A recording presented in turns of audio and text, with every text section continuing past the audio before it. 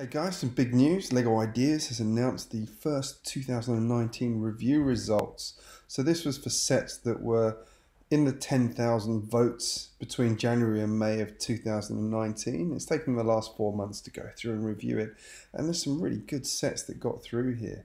So of the 9 that actually got to the 10,000 mark, the 3 that have been selected are first up a playable LEGO piano, 123 Sesame Street, and the Pirate Bay. So let's have a quick look through each of those. Now I will say this up front, the piano one I hadn't actually seen until the voting came through. So as soon as it came through, I went and had a look at it because it's really intriguing to see how you could actually do this.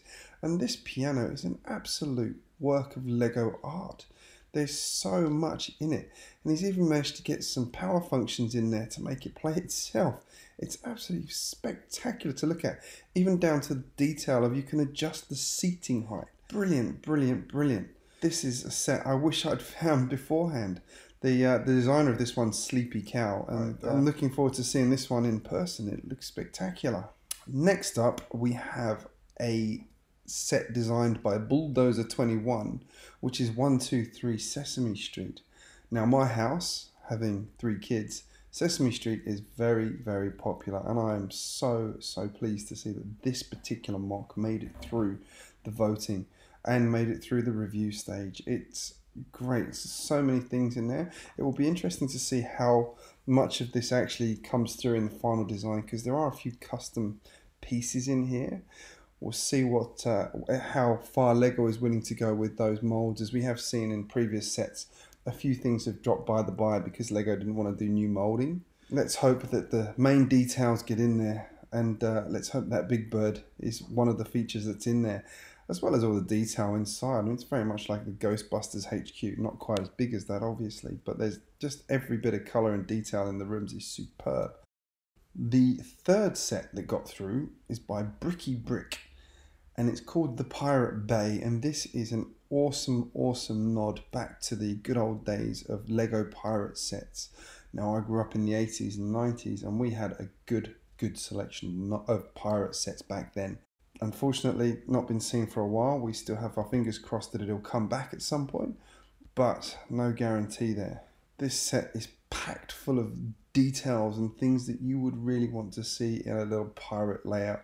I love those boat ends with the cannons in, the mast there. We've got trees and ferns everywhere. It just looks like such a great fun set.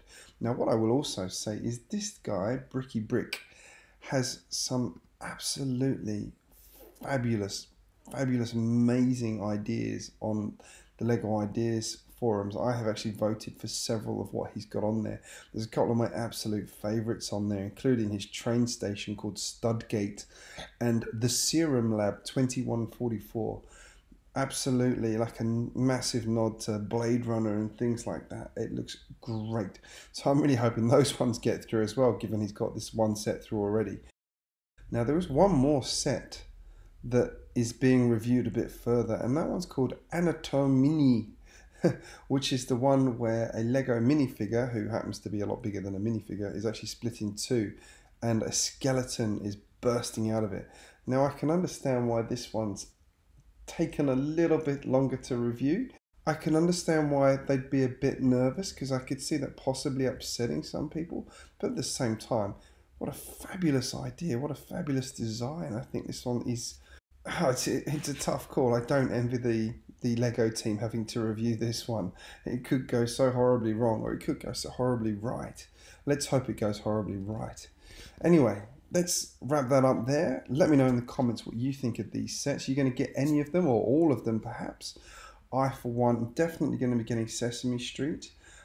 Probably the Pirate Bay is high on my list if I can justify the space for it. As for the piano, the mechanism in that, I want to get my hands on that just to see how it works. It's work of art, really is.